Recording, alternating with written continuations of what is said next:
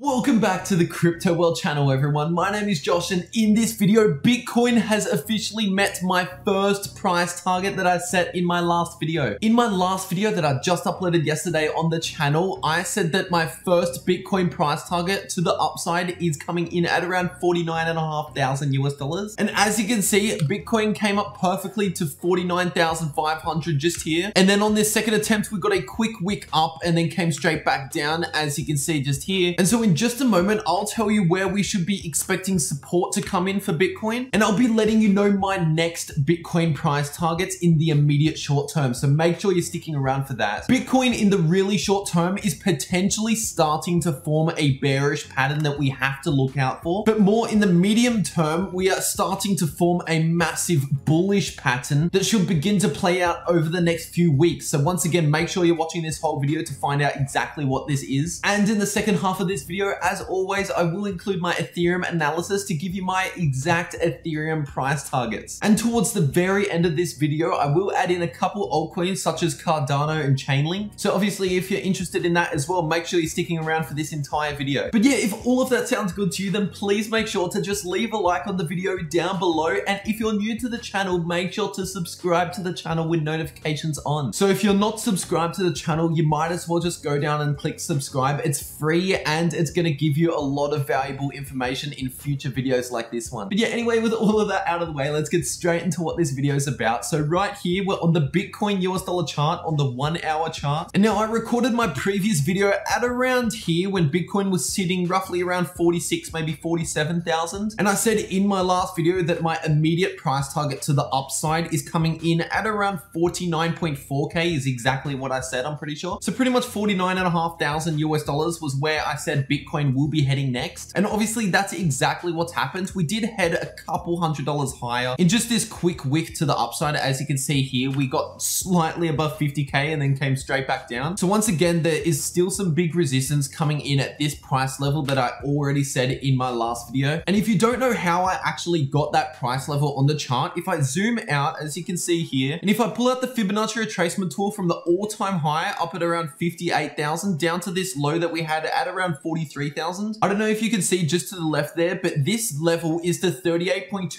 Fibonacci level. And this exact Fibonacci level is coming in at around 49,500. And so that's why I was expecting resistance to come in at this exact level before we even got there. And these two other lines to the upside are the next two Fibonacci levels that are still above the current price. So once again, my immediate resistance that I'm targeting to the upside is still this Fibonacci level just here coming in at around 49,500. And that Fibonacci level is kind of paired with the $50,000 level as well, because 50,000 is a massive psychological resistance. So in around that little price range just there from 49.5 to 50K, that's going to be some resistance, as I said. But yeah, once we break above the $50,000 level with big volume coming in, once again, we need a big spike of volume that exceeds the previous volume levels to confirm that a breakout is real. And also this doesn't have to happen, but I also look for a retest for support to continue higher. If Bitcoin breaks above a resistance level, comes back down to retest it as support and gets a bounce from that previous resistance level now flipped as support, that's also another way that you can use to confirm that a breakout is real, because you don't want to be caught in a scenario like this where Bitcoin just quickly wicks up and then comes straight back down. As you can see, when Bitcoin did that just here, we didn't see any significant volume come in. And yeah, when Bitcoin came back down for the retest, it immediately failed and dropped back below that resistance level. So right there, we got no confirmations of a breakout, none of the two confirmations that I look for. So that's why I find it important to mention that in every video when I'm talking about breakouts. But yeah, anyway, getting back on track, if we get above that resistance level coming in at around 49.5 to 50K US dollars, the next massive level of resistance for Bitcoin is this level just here, and that is the 51,000 US dollar level approximately. Now, the reason why the 51,000 US dollar level is massive resistance for Bitcoin, and well, first of all, if I zoom out, as you can see just here, I don't know if you can see this, but this is the 50% Fibonacci level on the chart, coming in once again at around 51,000 US dollars. But not only is this just a Fibonacci level on the chart, as you can see here, we got some massive resistance at this exact level at these previous highs that we saw around a week ago from now. And zooming back even further out, kind of mid-February, we got some massive support at this 51K level as well. well. So this $51,000 level is a significant level for Bitcoin, and really the final level of resistance to the upside before we shoot up towards the all-time high is this red line that I've got on the chart just here. As you can see, this level is coming in at exactly 53,000 US dollars. Now this level is extremely significant for Bitcoin because of the fact that this is the 61.8% Fibonacci level. And if you don't already know, the 61.8% Fibonacci level is probably the most important Fibonacci level on this entire Fibonacci tool. The 61.8% Fibonacci level kind of acts as like a magnet for the Bitcoin price. That's at least how I would explain the significance of this Fibonacci level. So yeah, if I just delete the Fibonacci retracement tool on the chart, I still got these 3 lines of resistance obviously just here. And so yeah, once we finally break above 53,000, then I'll pretty much immediately be targeting around the $58,000 level. And that's because that's where the current all-time high sits at for Bitcoin. And so obviously we will see a bit of resistance at around the all-time high. But in terms of just rough time frames on where I would expect Bitcoin to get back towards its all-time high, I would expect Bitcoin to get back towards around 58K before the end of this month, before the end of March. So that's still 4 weeks away, which gives plenty of time for Bitcoin to recover out of this correction. But yeah, anyway, I know that you all just love hearing bullish news about Bitcoin, but when I see something bearish come up on the charts, I have to let you guys know because I'm just fully transparent with you guys. But yeah, anyway, just on the 1 hour chart, there has been a small bearish divergence form on the chart. As you can see here in the price, we got a high and a higher high, but in the RSI, we got a high and a lower high. So this is obviously known as a bearish divergence. And what this basically means is just in the short term, Bitcoin's going to stop heading to the upside, and we're either going to be heading basically sideways or slightly to the downside. And this is already pretty much played out. And considering the fact that this is only really on the 1 hour chart, I would not be expecting like a crash in the Bitcoin price from this whatsoever. Because if you don't already know, the smaller the time frame you're looking at, the less significant the pattern is. If we get just a bearish divergence like this on the 1 hour chart, then honestly, this is most likely all the downside that we would see. For the last 6 hours or so, we have been coming down just a little bit, and that's basically the bearish divergence playing out. Now, another really small bearish pattern that is currently forming on the chart is this really small head and shoulders pattern. Once again, this is only on the 1 hour chart, so it isn't super significant or anything like that. And this pattern isn't even completed yet. I'm just letting you know well in advance in case this right shoulder does end up completing. So as you can see here, we got this left shoulder just here, we got the head, and now we're currently getting a bounce to form the right shoulder. So if Bitcoin kind of turns around in the immediate short term, like I'm talking within the next couple hours, if we turn around somewhere there and come back down towards this neckline sitting at around 48,400, then that would complete this head and shoulders pattern, which is a bearish pattern. And if the right shoulder were to complete like that, and if we were to break down to the downside, and once again, you have to be paying attention to the volume as always, but just measuring out my price target for this pattern, if it does end up completing, we could potentially be coming back down towards around 46,400 US dollars. That's the technical price target for this head and shoulders pattern. And that $46,500 level also comes in confluence with this little price range that we saw just back here. But once again, this pattern is in no way confirmed yet. It's just something to keep an eye on while it continues to form. All right, now I just zoomed out to the 2 hour chart, as you can see here. And speaking of head and shoulders, we're actually forming an inverse head and shoulders in the midterm, as you can see here. We've been forming this for around 4.5 days now. And as you can see, we got the left shoulder just here, we got the head, and right now we're potentially forming the right shoulder to confirm this inverse head and shoulders pattern. And once again, it's important to mention that this pattern is not confirmed yet. It's still forming. It's just something to keep an eye on for you guys. And obviously, I just want to let you know everything that I'm seeing on the charts. In fact, if that really small head and shoulders actually played out and came down a little bit, and then if we got a bounce somewhere around 46 to 47K and came back up towards this neckline at around 50,500 approximately, then yeah, that sort of scenario would complete the final shoulder for this inverse head and shoulders pattern. And once again, an inverse head and shoulders pattern is a bullish pattern, and the exact target for this pattern, if we were to break to the upside, would be coming in at this exact price level just up here. And this is coming in at approximately 56,000 US dollars. All right, now here we are on the Ethereum US dollar chart. We're on the 2 hour chart. And if I just draw out this line of previous resistance, as you can see here, just back here towards the end of February, we saw some massive resistance at this level. And as you can see, ever since we broke above this line of of resistance, we actually came back down to retest the resistance and confirmed it as support and continued to head back to the upside. So this bounce that we got just here is extremely bullish for Ethereum. Ethereum, just in the immediate short term over the past day to 2 days, is obviously in an uptrend. And so the trend is your friend. Obviously, we keep going until we meet resistance. And the next level of resistance that I have in mind for Ethereum is coming in at this price level just here. And that's the $1,700 level for Ethereum. Just drawing out the Fibonacci retracement tool on the chart, as you can see here, Ethereum actually came up exactly to the 38.2% Fibonacci level, the exact same as what Bitcoin did. And on the Ethereum chart, the 38.2% Fibonacci level is coming in at $1,610, as you can see just here. So actually in the immediate short term, that is going to be a bit of resistance for Ethereum to get above at around $1,600. But yeah, once Ethereum gets above that Fibonacci level, the next big Fibonacci level, which is the 50% Fibonacci level for Ethereum. And once again, that's coming in at $1,700 per Ethereum. We also saw some massive resistance at this exact level just here about a week ago. And zooming further out on the chart, we saw some massive support coming in at this exact level, as you can see. Now, as always, you have to be paying attention to the volume and for the retest of support to confirm that the breakout is real. All right, now zooming right out to the 4-hour chart, as you can see here, Ethereum has obviously already had this massive bullish divergence on the bigger time frames. I've already mentioned this in my last few videos, but I thought I'll just quickly go over the fact that this has now played out to the upside. As you can see here, I was making videos right down here as Ethereum was bottoming out, and I said that it's extremely likely that Ethereum will stop heading to the downside and that we're going to get a bounce to the upside after we confirmed that bullish divergence. And yeah, once again, that's exactly what's happened. We've come up to this exact resistance level. And so obviously, if you want to stay updated in exactly what's going on in these markets, make sure you're obviously subscribed to the channel with notifications turned on down below. It's free to do that. All right, now just quickly switching over to the Ethereum to Bitcoin chart on the daily chart, as you can see here. And if you're new to crypto and you don't really know what this Ethereum to Bitcoin chart is, it's basically just Ethereum valued against Bitcoin rather than Ethereum valued against the US dollar. So essentially, this is just good at showing us Ethereum's performance against Bitcoin's performance to see which one's performing better. And obviously, since about the beginning of February, Ethereum has been in a downtrend against Bitcoin because Bitcoin's technically been performing better than Ethereum. But as of right now, as in over the past just couple days, once again, this is on the daily time frame, so each of these candles is 1 day, Ethereum is potentially starting to bottom out on this downtrend and potentially looking to begin its next uptrend against Bitcoin, which will mean Ethereum will soon start outperforming Bitcoin. Ethereum is obviously coming into contact with this massive line of support, as you can see just here. We saw some huge supports coming in at this exact level just here, and when you draw that out on the chart, as you can see here, we've got another massive bounce just over the past few days. And honestly, I've been accumulating a lot of Ethereum at these lower prices, especially because Ethereum has seen a sharper correction to the downside than what Bitcoin has seen. So that makes for a much bigger opportunity in Ethereum because Ethereum's at much cheaper prices than it should be at. Right now, Ethereum's incredibly undervalued in my opinion. And yeah, this uptrend for Ethereum versus Bitcoin can take, once again, a few weeks to get going because zooming way out on the chart, as you can see here, Ethereum's still in a massive uptrend long term against Bitcoin. So this correction over the past few weeks in Ethereum versus Bitcoin has simply just made for a good buying opportunity to hold for the long term. And that's exactly what I've been doing. I'm just letting you know exactly what I'm doing. I'm just being fully transparent and letting you know my exact strategy in Ethereum and Bitcoin, obviously, because so far that's been working out incredibly well for me. So obviously, why not share it with all of you? All right, now just quickly switching over to the Chainlink US dollar chart. We're on the 2-hour chart for Chainlink. And as you can see here, Chainlink has followed a lot of the other top cryptos along with this bullish divergence. As you can see, we're actually right now coming in contact with some massive resistance levels for Chainlink right now. Just pulling out the Fibonacci retracement tool on the chart, the 50% Fibonacci level right now is coming in at pretty much exactly $30. So the $30 level is going to be some massive resistance for Chainlink in the immediate short term. And that's not just because of that Fibonacci level, it's also because we saw a big resistance at this level just here. And right now we are struggling to get above that level in the immediate short term. Once we get above